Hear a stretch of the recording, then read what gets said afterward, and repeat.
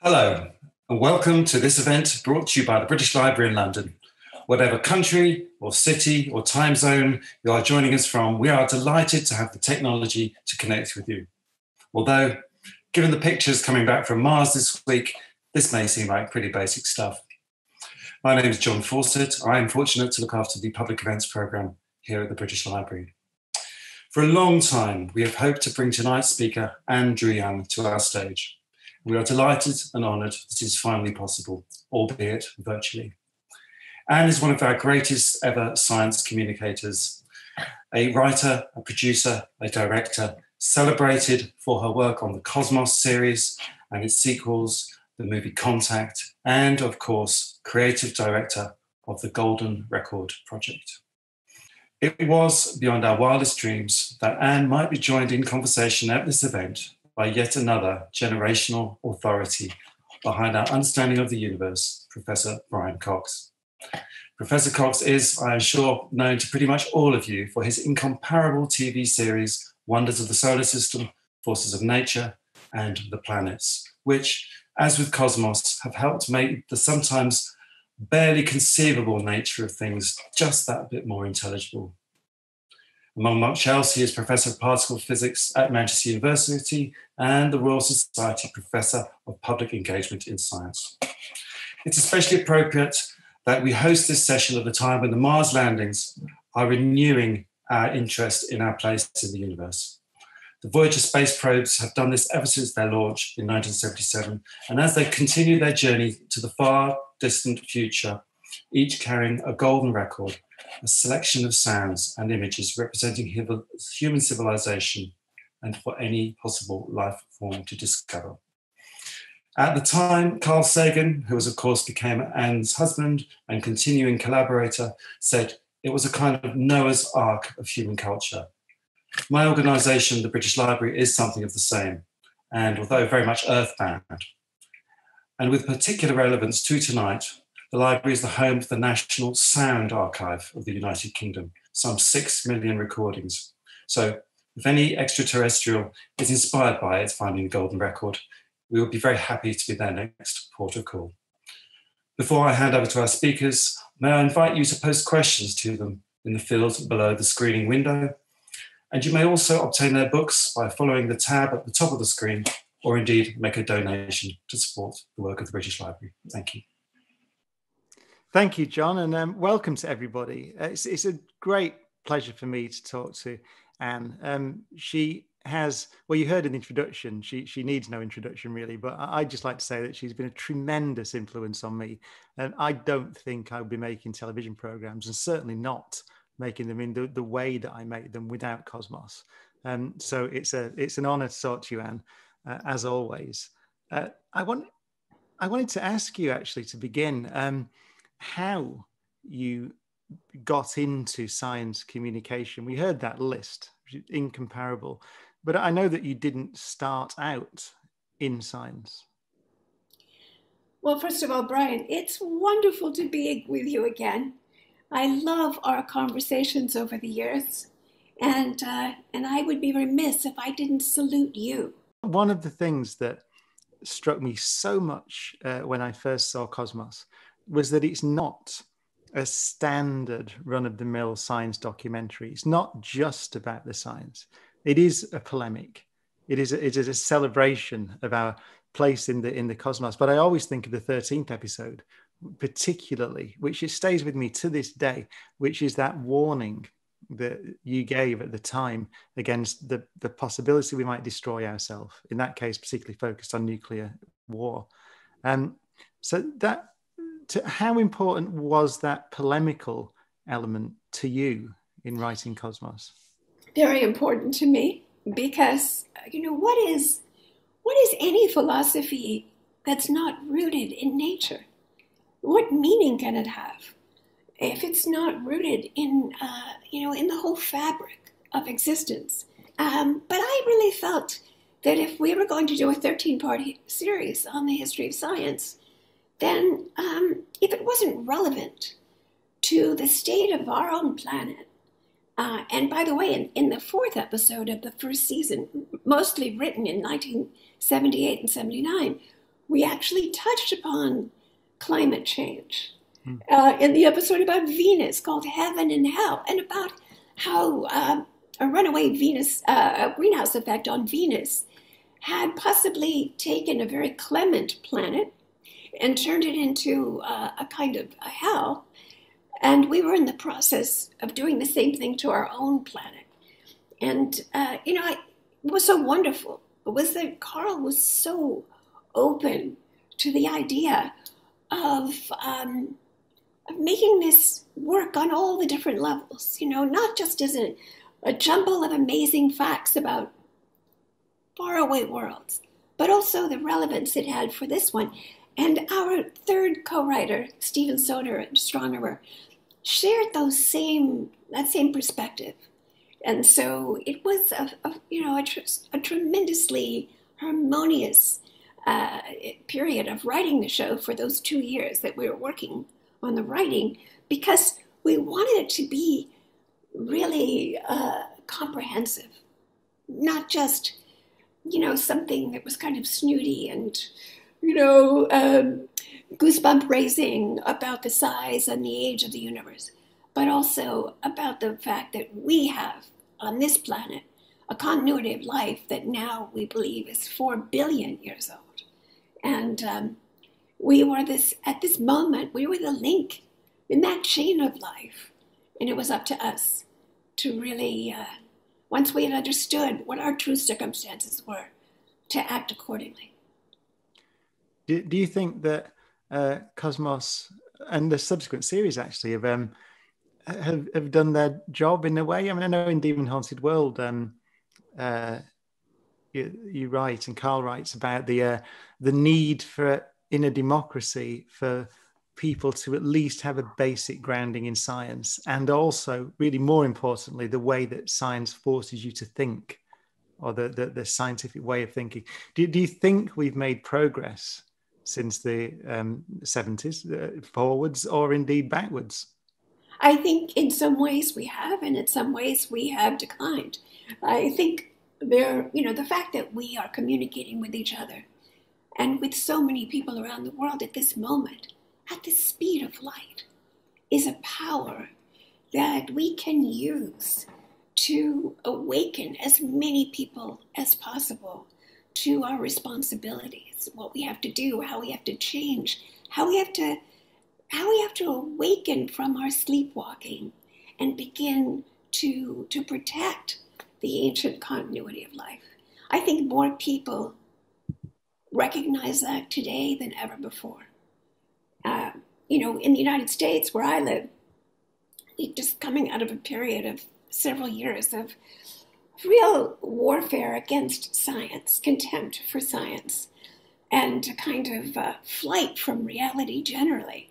It seems to me that there's something of a correlation, I don't know scientifically, but it just feels that way, between that rejection of scientific thinking and a kind of reactionary political behavior. And so if you don't believe in magical thinking, and that if you just wish for something, it will happen, if you really believe in the importance of the methodology of science, these simple rules of just getting a little bit of reality, not absolute truths, but just a slightly clearer picture of what's going on here, then you feel, and I feel, more keenly than ever before, than back in the early 90s Demon Haunted World, and back in even the late 70s for Cosmos. I feel it even more strongly than ever before, that if we start thinking in the timescales of science, as opposed to the timescales of any of the economic ideologies on Earth, that's the imperative, that we have to begin thinking in those timescales. Yeah, so speaking of perspective, before Cosmos, you worked with Carl on Voyager, famously, and the record, the famous golden record.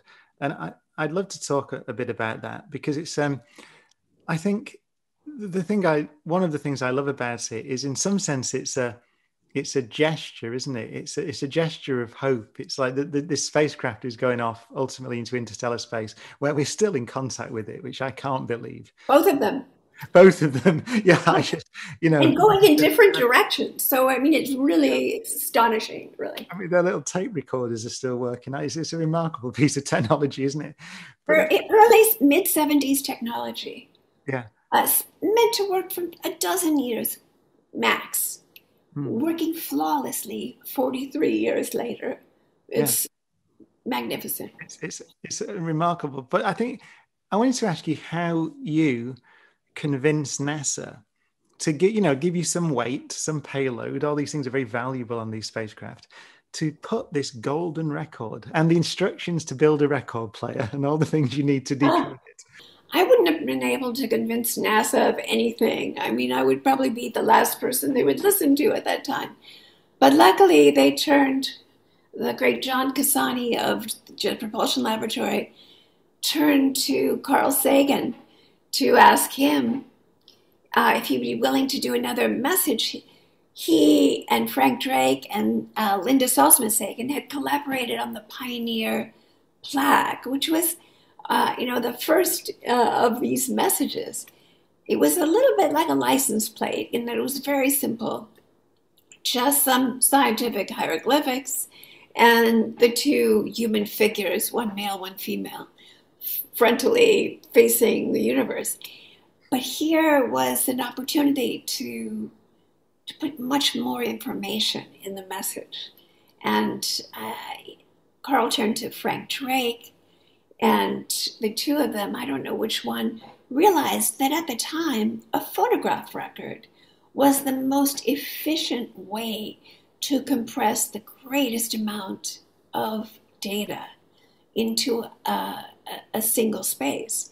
And so they decided to make a phonograph record, and it was really them who persuaded NASA to do that. NASA wanted to because they'd gotten so much attention from the Pioneer plaque that they kind of knew that this would be a way to sell an unmanned mission, which was going to reconnoiter the outer solar system for the very first time in human history, and then have some remarkable later mission to leave the solar system and to fly through the Milky Way galaxy at 38,000 miles per hour for 5,000 million years. And so what an opportunity. And it was irresistible. And that's how it became a phonograph record. And you were tasked with deciding what to send out on that voyage, yes. Right? Yes. I mean, we're speaking now, with the British Library. I mean, obviously, the library of our civilization is vast. Yes. Yes. How did you go about saying, what is it that I want to say to the Milky Way or the civilizations that might be out there? Well, first of all, I was working. I had about half a dozen colleagues who were involved. And, there was no such thing as world music back then. In 1977, the world was listening to British and American popular music. And very little else. Every once in a while, a song from another culture would be kind of novelty that would be briefly popular and then never heard from again.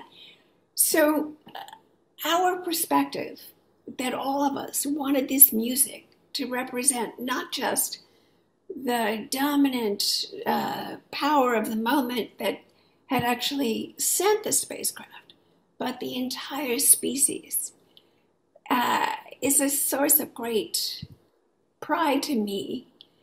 Because if you look at the Voyager record today, and you look at the images and the music, there's very little to cringe at. We were determined to represent all ages, all cultures, all of the possible aspects of experience, as many as we could on the record. And so that was our major thought, was how do we do this so that we're not just, representing dominant traditions or dominant points of view, but instead something that really comes from the children of planet Earth, all of us. And that remarkable message as well, isn't there, from the children of planet Earth, which is beautiful one, actually from Nick Sagan, who was 7 years old at the time. Hello from the children of planet Earth, which always gets my heart because of its purity, its innocence, its warmth, and then we were able to send other things, greetings in some 59 languages, human languages, and one non-human language, the greetings of the humpback whales, the greetings of various crickets and other creatures, as well as a mother's first words to her newborn baby, a kiss, and famously my brainwaves, my heart sounds during the fateful and magnificent week that Carl and I realized we were in love with each other. So there's a soaring hour-long meditation on the beauty of life, on the history of life in this planet, and to the best of my limited abilities, but also the great soaring beauty of love. And the idea that will has been recorded and will last as close to forever as we ever get to touch never ceases to fill me with awe and joy. Yeah, listening to you speak, actually, it strikes me that it's in many ways a message to ourselves, isn't it, as well as a message out into the cosmos. It is, absolutely. Brian, you're so right. And that's what we were thinking at the time. We always thought of two audiences, these putative extraterrestrials that we dream of, and also what we would say to everyone on Earth. That was the point. And the fact that I think the Voyager record is in some ways more beloved now than ever before. I think it's amazing how many people have tattoos on their bodies of the scientific hieroglyphics on the record cover. It really thrills me. Yeah. Speaking of the children of planet Earth, actually, I've just got a great question from Emily Flowers Jones, who's 9 years old. Oh, great. Hi, Emily. Asks, if we were to create new golden discs and attach them to interstellar probes, in what direction should we send them to give us the best chance of a response? What a great question, Emily. And it's a question I have never been asked before in all the 43 years that I've been answering questions about this project. So I'm very impressed. I would send them in every single conceivable direction, because in the cosmos, there is no up or down, no right or left. And so I would send them in all directions. And of course we used to be, to a greater degree, when broadcast television was more common around the Earth than it is at this moment. And so we are sending messages consciously and unconsciously. But, we have explored such a tiny, teeny part of the cosmos. I would be thrilled if we could send them in all directions. Do you think, actually, the choice of music is dominated by music? I know there are images on, as you said, and your brainwaves and things, but a large amount of music. I know you've thought a lot about how to communicate with other civilizations, what they might be like, how a civilization would have to behave if they're going to persist and become an interplanetary or interstellar civilization. Do you think music will be universal? I have no idea, because I feel a certain humility in imagining what is possible in the universe. The little I know about the universe astounds me and makes me feel very humble. So I don't know if music is universal. I do think that, sound waves are identifiable, and it's possible. And this was part of our scientific faith, really, in creating the record. and in sending instructions for play and a needle and all of the things that the extraterrestrials would actually need in order to listen to the record. But I've often thought maybe they just pick up the waves visually or in some other medium, and maybe they can admire them. Maybe they have some aesthetically pleasing aspect to them besides simply their sound. And so, I just realized, I just believe that they're probably beyond my ability to imagine the fullness thereof of the universe and all the possibilities in it. Yeah, you mentioned Frank Drake earlier, and because they're Frank and Carl, and that idea that we would like to search the universe for others, we'd like to know. I'm thinking of the Arecibo message all the way through that message to the stars. These great acts of optimism, and then I suppose for me, those are crystallized in Contact, which you also co-wrote. That idea that there are people who want to know. Could you speak a bit about Contact and the philosophy behind it, and perhaps the character of Ellie Arroway and I'd love to, Brian. I'd love to. So when we began writing Contact in 1979, after we finished writing Cosmos, and at that time it was very fashionable to say, well, if women are as smart as men, where are the female Leonardos? Where are they? And I took this very personally, actually.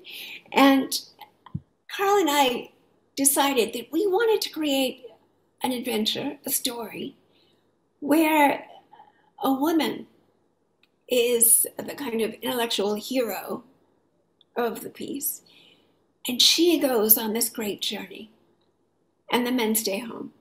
That was the original impulse. It was very unusual to depict a scientist as being female at the time. Now, of course, it's not at all. And in some tiny way, I think that Contact may have inspired a tremendous number of women to pursue the sciences. Also, we were disappointed in the depiction of extraterrestrials. To us, they were beautiful until proven ugly. And we also felt that so much of the depiction of extraterrestrials is transparently a projection of our own fears and our own self-hatred and our own guilt for the way we treat each other and the way we treat other living things. We're afraid that the extraterrestrials, with their greater capacities, will treat us the way we treat those whom we have power over. And so we wanted to give also some inkling of the possibility of making contact.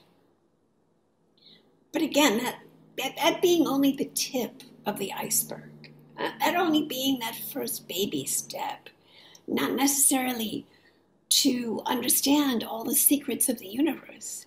Maybe those extraterrestrials to whom we make contact would be in some intermediate position where there would be questions that they had yet to answer, which seems to me a much more realistic proposition than otherwise. And so that was the inspiration for it. And God, it was a joy to write with Carl. We wrote a 110-page outline in 1979, and it became Carl's novel in 1985, and then ultimately in 97, actually a motion picture at a long and winding road.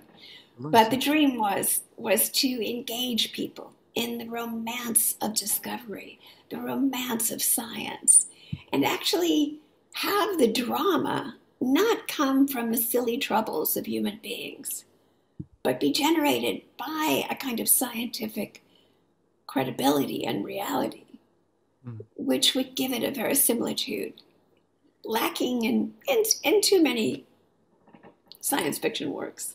Yeah. That was the idea.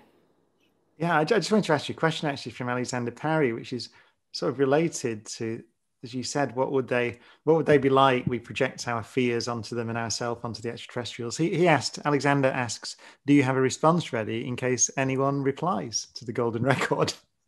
Oh, yeah. I mean, I would be like, first of all, very happy to meet you. And second of all, how did you survive your technological adolescence? Because we need that information urgently. I think we are in our technological adolescence, and it's something I write about in Cosmos Possible Worlds, in the book that accompanies this latest season of Cosmos, which is that, I know when I was an adolescent, I was a total mess. And I don't think anyone looking at me at the time would have expected that my life would unfold as it has. And I think that that's true of a lot of us. Adolescence is a stormy, sometimes destructive, very often careless and thoughtless time. But for those of us lucky enough to make it to some level of maturity, things change. And I think that's where we are. We have this kind of post-agricultural stress syndrome of the last 10 or 12,000 years, where, we're learning to live in a completely different way than we lived for most of human and pre-human history. And we haven't really quite ironed out all the problems about that. So if I met an extraterrestrial, I would be like, tell us, what is the key to surviving this tempestuous phase and to getting to a kind of stability, so that we can look our children and our grandchildren in the eye. Yeah, I think you answered it actually in Demon Haunted World, to be honest. I think you gave the answer to that question, which I strongly recommend. I should just say, by the way, I happen to have the book here. This was not planned to everybody that's watching. I sat with the book because I think it's a beautiful book. So I just thought I'd wave. Thank you so much. I wanted to, just going back to Contact, I find it a fascinating film, a beautiful film for all the reasons that you say. It's a beautiful depiction of a scientist and how they fall in love with the universe and what that does. But it's kind of interesting because it's also ambiguous. I don't know whether you can give I don't know if you can give spoilers to films that were 20 or 30 years old, but it is left ambiguous to a point that whether or not the encounter with aliens is just in her mind. I know there's a bit of evidence. That's why I don't know whether I should say the spoilers if people haven't seen it. No. And the book is ambiguous. There is ambiguity. But that's, I think when I look at, for instance, my favorite science fiction film is 2001. I mean, I could look at it. I've looked at it, every few years for decades, and I still marvel at how brilliant and how much more modern it seems than virtually all the movies made since. And I think part of its power is the ambiguity. Part of it, and it's something, it gives the mind something to chew on, something to think about. And, it's not, I don't think it's not ambiguous in the sense of and then I woke up, in that way, because there's enough information on both sides of the argument to make it really, I think, absorbing and involving. But I think we had to be ambiguous about it because that's the humility of science, is that we might be wrong, we don't know. And I think if that humility could somehow be incorporated into our public life, as it is in science, that idea of let's give the best prize to the person who proves us wrong. And let's not ever, ever hurt anybody or kill them because we disagree with them. These are the strengths, the great strengths of science. I've been studying the history of science my entire adult life, and I've yet to find a single instance where one scientist killed another over a disagreement about the nature of anything. And what is that? That's a kind of it's humility, but also it's there's that wonderful thing in the methodology of science, saying, let everybody do this experiment and let them keep doing it. And when somebody else figures out, gets other results, let's hear about that, because we want to know. We don't want to be jollied along in our delusions. We want to know what's really there. Yeah, it puts me in mind of Richard Feynman's essay, The Value of Science, which I think was from 1955, in which he says that the most valuable thing about science is that it is a satisfactory philosophy of ignorance. Yes. I love the phrase. I love that too. It's interesting to me that Feynman, and actually Oppenheimer as well, was similar things at the same time, had come from the Manhattan Project and had both seen the power that science hands to politicians. Yes. And both felt that they should, in part at least, become popularizers. I mean, Oppenheimer did very famously the BBC Reith lectures, which were considered a tremendous disappointment, by the way. You can listen to them, because he didn't talk about the Manhattan Project. He didn't do his greatest hits. He talked about this, how science can help us think. Yes. Yes, and that's why my dream of public education from pre-K, from nursery school, would be the beginning of a kind of exposure to that way of thinking, that way of figuring out how you know you're being lied to, how you can tell what's real and what's probably not real, things like that. That I think these are tools that we need at the earliest age for critical thinking, to be good citizens in any society that aspires to be a democracy. You need those tools. And I wish that was emphasized from day one. Absolutely. I have a question from Elsie Fickling, who is also 9 years old. Oh, great. Has asked, do you think there are any other living things out there? And perhaps in answering that, you could, there are questions that follow, like in that case, are they in the solar system? Are they all microbes, civilizations? So, well, the answer to that one, Elsie, is as of now, we don't know. We think that it's a very vast, huge, large, big universe beyond imagining. And, the possibilities seem just as vast. And, there could be life in our solar system, because we haven't even begun that careful study of the planets and moons of our solar system, let alone the study of the worlds of the, let's say, 200 billion stars in the Milky Way, let alone the study of the billion other galaxies or more. So we don't know. We don't know. Elsie, you could be the one who could find that life, if it exists, on one of those other worlds. That's the great joy, is that we have so many questions and we have so few answers. We're just beginning to find our way. We're very young as a species, but the universe is very young too. And it has a very much longer future than the time that has passed, the 13.8 billion years that have passed. And so the possibilities are virtually infinite.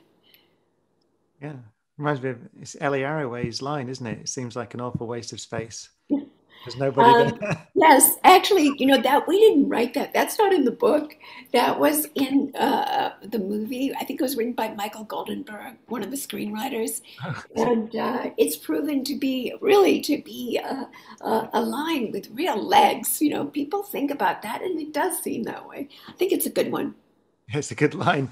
I wanted to ask you about rebooting or reimagining Cosmos. And I think, you did a great job, and Neil deGrasse Tyson did a great job in presenting that series. But it must have been daunting, because Cosmos is, as I said, for me, the science documentary series. I just think nobody. Oh yeah, I mean, so how did that come about, and how did you feel about it? well, for years, even before Carl's death, and for many years afterwards, I wanted to do another Cosmos because the original Cosmos is still being shown and loved all over the world.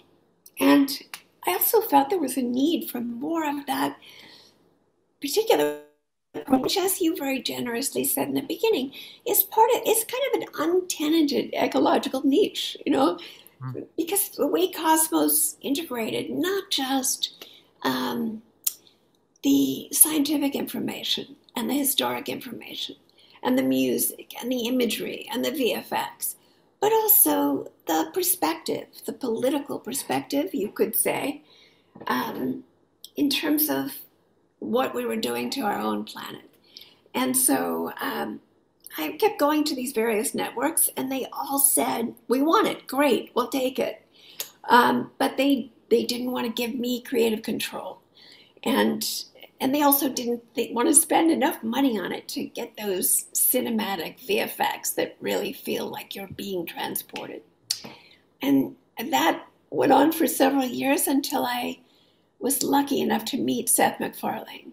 And he was a huge Cosmos fan, is a Cosmos fan, and really was the champion of the project, and took me to Fox and National Geographic. And I got to do season 2 and season 3 exactly the way I wanted to, and it was tremendously positive experience, and wonderful collaborators, actors, Brandon Braga, who was my co-writer and fellow director on the series, and 985 other people, we counted them up, who worked on the series from all around the world. So I knew, nobody on earth knows better than I how big Carl Sagan's shoes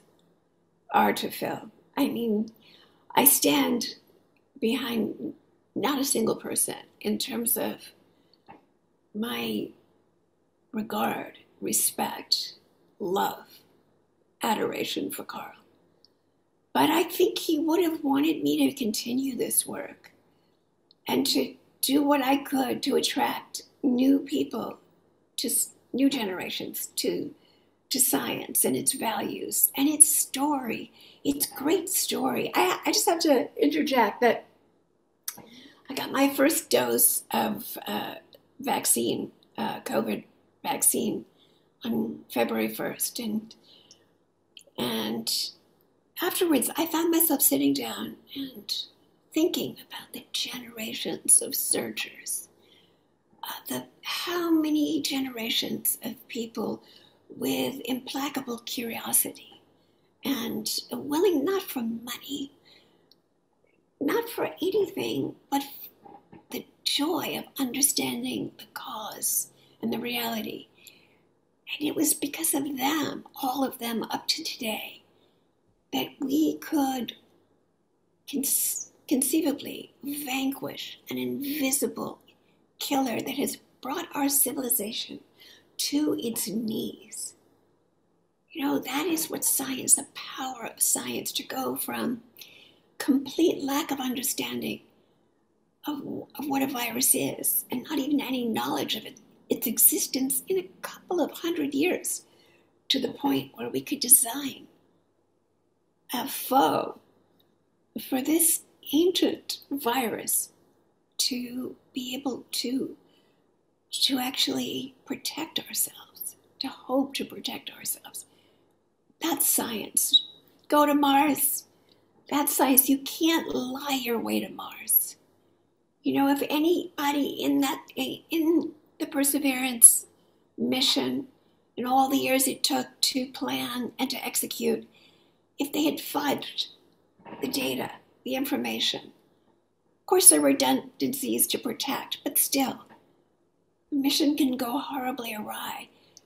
But the precision it takes to send the Voyagers out beyond the reach of the solar wind and to communicate with them flawlessly for 43 years, that is a kind of precision of truthfulness and accuracy that makes me feel we can get out of the nightmare that we created for ourselves. We're smart enough. Are we healthy and strong enough to have the resolve to do it? Yeah, I have a question from Lynn Marie, which is kind of related to that. She asks about what is the reality of us humans living on another planet, and what benefits do you think we might get from exploring other worlds and living on them? Because it can be controversial, spaceflight, can't it? You know, there are people who object even to spending money on right. the Hubble Space Telescope. Certainly human spaceflight, people object. So what do you think the benefits are? You've outlined some. It almost seems a ridiculous question, doesn't it? Because obviously Voyager and the pale blue dot and all this tremendous cultural benefits. But I say specifically Mars, which is in the news now. Well, we shall see. I mean, the point is that, think of Michael Faraday working at the Royal Institution in that apartment on the roof and doing his experiments with bits of cork and the most basic things, not knowing the math even, only understanding it in language, really, in verbal language as opposed to the mathematics. And the fact that what we're doing right now and our ability to communicate with each other instantaneously at this moment is an outgrowth of both Faraday and James Clerk Maxwell's equations. They didn't know what they were creating, just as we don't know what the end product of exploring Mars is. I have a slightly controversial view about actually sending humans to Mars. And that is that I don't think we should be allowed to go to other worlds as settlers until we get our act together here. I feel very strongly about that. I think we can send our robots to explore. I think we should. I think we should do as much exploration as possible. But as settlers, as colonists, no. I think we shouldn't be allowed out yet. We think we have to grow up quite a bit before we should be allowed to settle other worlds. But to explore them, absolutely. The byproducts are unforeseeable. We never know what we're going to find. That's what makes it so great, is that it's both, in fact, the best thing about it, maybe the worst thing about it. We have no idea. And we can think in terms of mining and exploiting and all that stuff. But there are other byproducts that may be even more significant that we don't know, that are unforeseeable. It's really interesting that if you watch Elon Musk, for example, then he seems to be in a rush. And he's in a rush. He's quite explicit about it because he thinks all our eggs are in one basket. And he asked a question. I saw him the other day, actually. I think it was on Joe Rogan, pose a question, which I thought was very powerful, which is how many civilizations do you think were out there that never escaped their homeworld, never left their homeworld? So he feels that imperative, I think, that we need to spread to survive, which obviously is ultimately true, but he feels we have to do it in the next few decades. Well, no, I think we have to clean up our nest in the next few decades, because there's no real practical plan for us to migrate in great enough numbers to other worlds in the next few decades. And that coincides with what many scientists believe is as much time as we have before some of the graver consequences of climate change will become not so easy to reverse. And so I don't see it that way, actually.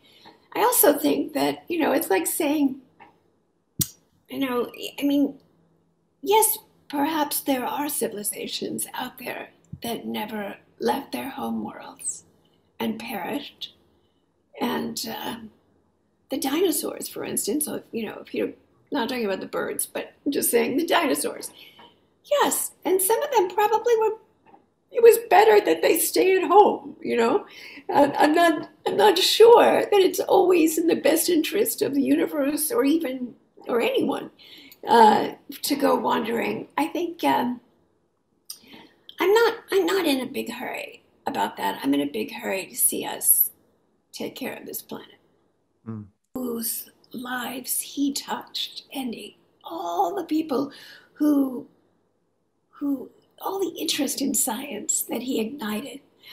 Excuse me. And I just think how wondrous it is of a mother taking her small son by the hand and launching him on that great voyage. Yeah, it's the small, tiny things that change the world, isn't it, really? They really do. We're almost out of time, but Catherine in New York has asked a great question. Well, she first says, thank you for a brilliant evening. But she said, what do you think can be the role of scientists in returning trust in science to politicians and also to the wider population? So I suppose, just to add some context, I know that Carl wrote a lot about the fact that it was tremendously frowned upon, wasn't it? I think he was never admitted to the National Academy of Sciences. Is that right? He was blackballed from the National Academy of Sciences. Because he was a communicator and a popularizer. Yes. And, I think about this all the time. What can scientists do? They can cheer on the Brian Coxes of the world and love them that much more for being a bridge to the wider public. They can take it upon themselves to do as Carl did, to go to kindergartens and the early grades and teach in these classrooms and get these little children, turn them into little whirling solar systems to give them a visceral, exciting, thrilling personal sense of what we are a part of. That's what scientists have to do. I really feel that, the values of science to me are so exemplary. I'm not saying, as you probably know, and I'm sure the audience knows, it's not that all scientists ever live up to these values, but to the extent that people are true to these values, there is a hope for us, for our future, because it's about reason, and it's about not what you want to believe, and not what you're afraid to see, and not an absolute truth ever. Maybe it's just sometimes just a little tiny piece of truth. It's the most precious thing we have, as Einstein said, and it belongs to every single one of us. It's a birthright. And in the 21st century, we have to make sure that all of our children not only have enough to eat and shelter and potable water, but an exposure to this birthright, which will only empower them to recognize the exquisite preciousness of the continuity of life on this little tiny world. Now, and we've run out of time, and I cannot imagine finishing on a more inspirational note than that. Can I just say that it's such a pleasure, because when you speak, I hear all those things in Cosmos from all those years ago that convinced me that I wanted to do science, and convinced me that I wanted to talk about science in public. And the way you speak is just that, it's the way that I think about the world from that series. So thank you. Thank you. I'm thanking you, Brian. Every time we ever get to talk, it's a joy. Absolutely. The feeling is absolutely mutual. Thank you, everybody. I hope you've enjoyed this. I'm sorry we've run out of time. I could talk for another hour, but it just falls to me to thank Anne again. Thank you so much. Thank you.